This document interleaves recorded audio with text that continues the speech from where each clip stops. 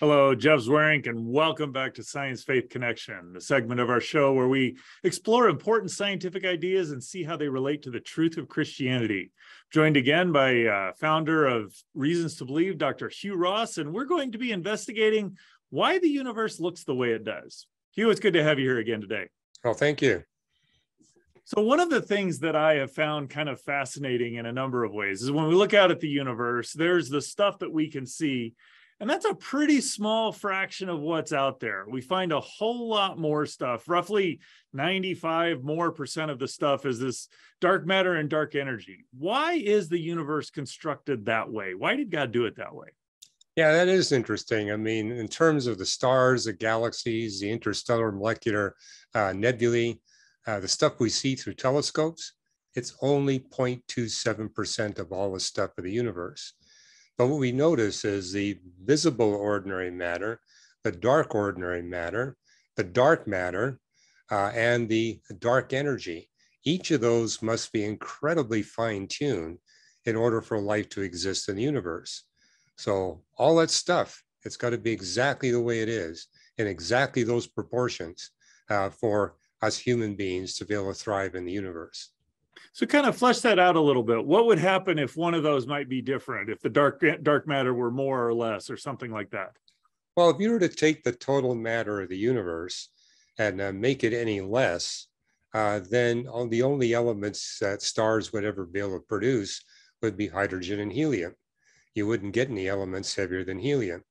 Make the universe slightly more massive than it is, and then the future stars very quickly fuse all the hydrogen and helium into elements as heavy as iron or heavier.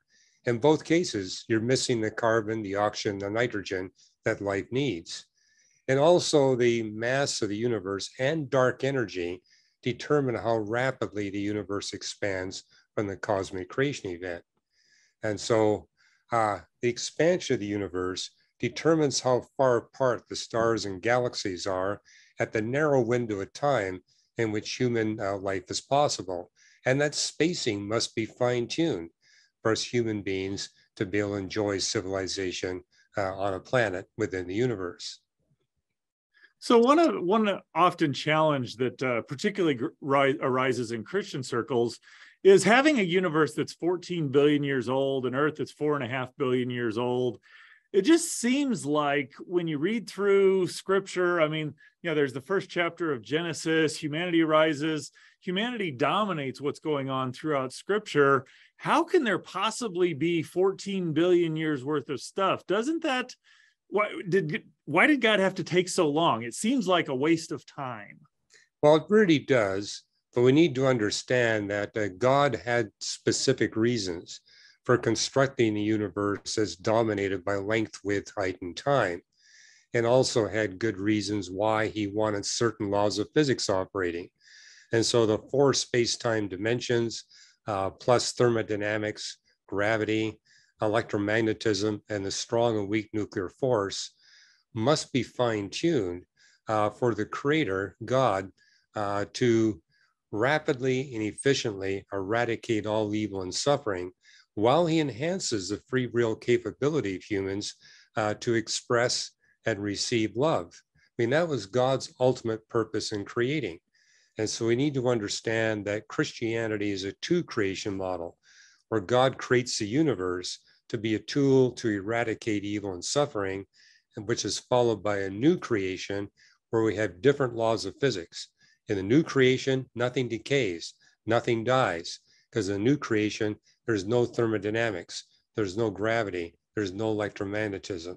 But what I explain and why the universe is the way it is, why those laws of physics are critical for the efficient, rapid elimination of evil and suffering.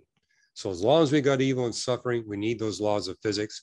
And with those laws of physics, it literally takes nearly 14 billion years to prepare all the elements that are necessary for advanced life to exist.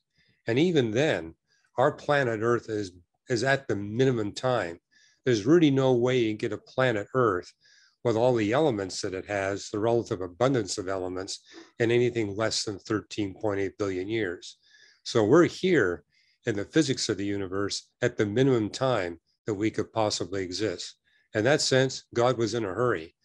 He was pressing the accelerate button all the way. So you're saying that the, thousands of years that humanity has been on the earth, that is working towards the conquest of evil rapidly. But in order to have that time period be relatively short, thousands of years, God structured things so that there were billions of years leading up to that. Give us some insight. How does the physics weigh in on that? What does science show that validates that sort of idea? Well, the universe begins with only hydrogen. In the first 4 minutes, about a quarter of that hydrogen is converted into helium. That hydrogen and helium, gas clouds will compress and form stars, and stars will fuse that hydrogen and helium into heavier elements. But it takes 3 successive generations of stars forming and dying in order to get the adequate elements, the 92 elements we see in the periodic table, at the adequate abundance levels so that human life is possible. And yeah, there's really no way to do it more rapidly than 13.8 billion years, if indeed you have the universe governed by electromagnetism, gravity, thermodynamics, and the strong and weak nuclear forces. So it kind of makes sense that it takes a long time to get where we are so that humanity can be here. What sort of evidence do you have that supports the idea that the laws of physics are structured to have a rapid conquest of evil today? How does electricity and magnetism weigh into this kind of moral idea, if you will?